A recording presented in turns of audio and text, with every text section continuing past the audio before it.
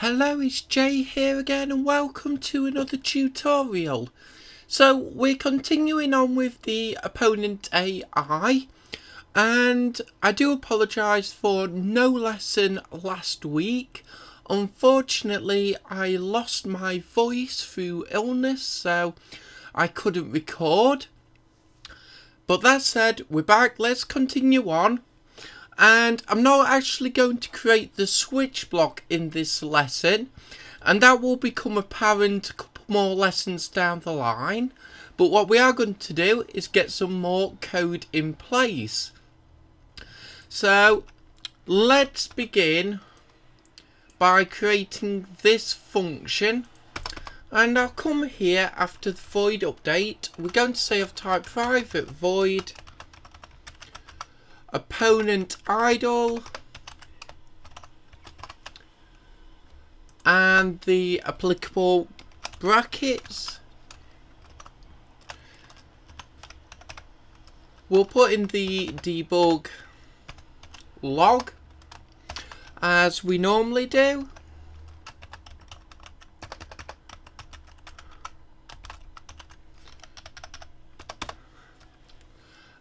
And we'll come below, we'll create a type private void again, opponent idle animation.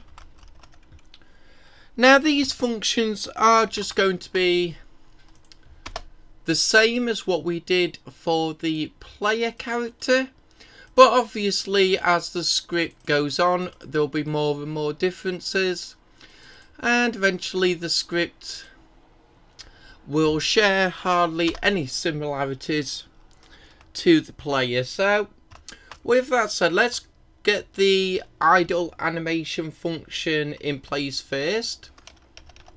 So underscore opponent anim dot, and we want crossfade.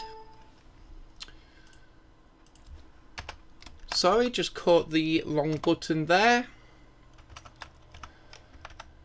Open and close brackets, close the line off inside the brackets, and we want underscore opponent idle anim dot name.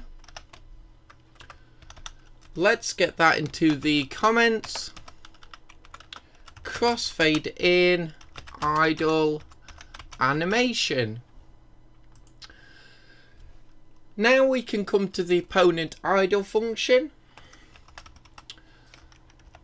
We'll call the idle animation function, open and close brackets, close that line off.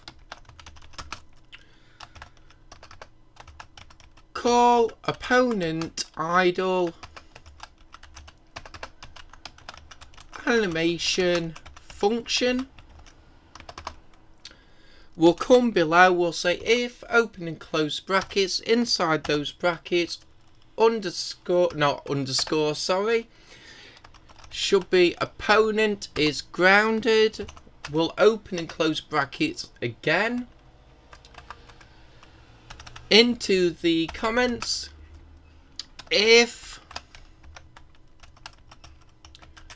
opponent is grounded, and the next line, return, close that line off. Into the comments, we'll say then do nothing and return.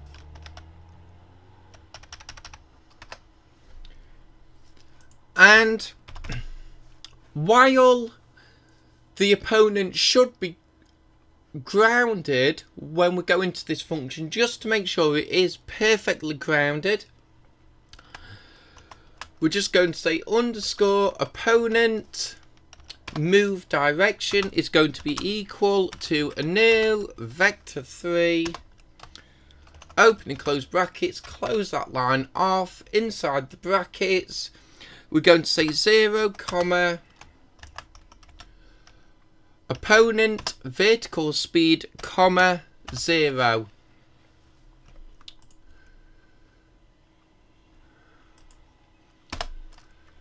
We'll break that up for commenting. So the first line, opponent move direction equals, next line,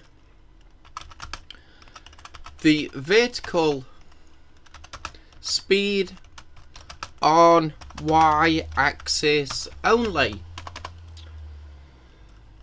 Let's come below here, underscore opponent move direction again. It's going to be equal to opponent transform dot transform direction, open and close brackets, close that line off. Inside those brackets, opponent move direction. Again, we'll break this up for commenting, so here and here.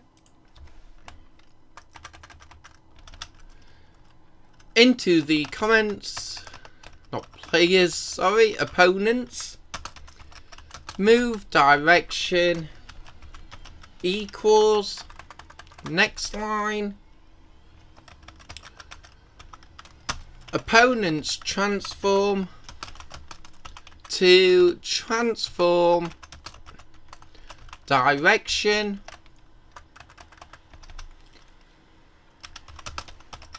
by move direction. And I already went on over how this all works when we did the actual player script, so I'm just going to skip over that for this video because I don't want to be pedantic and make these videos boring to watch. So let's just skip over when we can, when I've already covered things.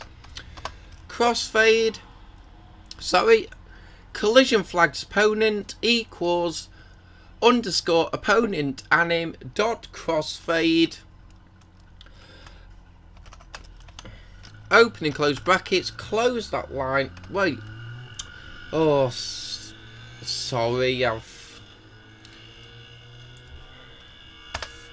forgetting what I'm doing here. So underscore, it should be opponent controller dot move, open and close brackets, close that line off, inside the brackets.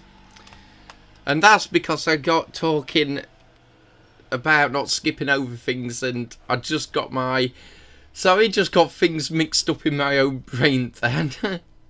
I was still thinking I needed to get the animation in place, so yeah, it happens to the best of us with coding. Well, especially if we get distracted, which it can be trying to comment this while actually typing these out. Time dot delta time, and that's obviously because normally when I'm coding I'm just by myself, so yeah, it's it can still feel a little bit weird, a little bit difficult to sometimes keep track in mind. So let's get this into the comments. Collision flags equals opponent's controller and we'll come here and let's say opponent's controller by move direction. Right, so that's all that in place. Let's have a look at what else we can get in place in this lesson. I'll try and get some more things in place because of missing a lesson last week. So let's just copy that animation clip line twice. And let's change this to hit body anim, hit head anim. And obviously if you've got more hit animations with your characters, you can obviously create more variables. And I think by the end of this script you should feel confident enough to go ahead if you want to and actually add more hit animations. It's Actually not very difficult at all. So let's come down here. Let's just copy the opponent idle anim. We'll paste that in twice. And we'll need to create some functions. So let's come here, opponent idle in the enum, add a comma, opponent hit body, and opponent hit head. So remember to add commas to these top two, no comma for the last one. Don't worry about that red error, it's just because we've duplicated this here. And we'll change this to hit body. Let's just copy and paste that into the debug log. Hit head.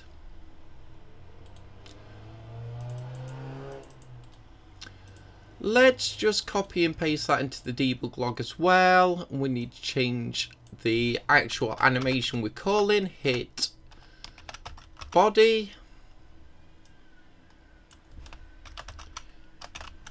Hit head.